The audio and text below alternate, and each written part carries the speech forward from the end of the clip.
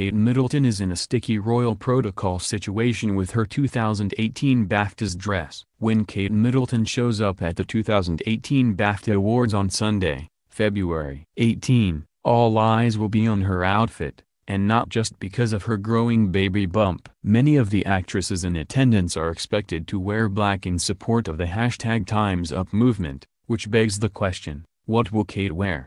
Royal etiquette dictates that no member of the royal family may make political statements. Members of the royal family do not vote in elections. For example, if Kate was to wear a black gown, even if it was not in response to the #TimesUp movement, it could be seen as a breach of royal protocol. But not wearing a black gown would make Kate one of the few, if any, female guests to essentially opt out of endorsing the movement. Kate, 36, will have to toe a fine line at this year's BAFTA Awards, and we're certainly relieved to not be in her stylist's shoes.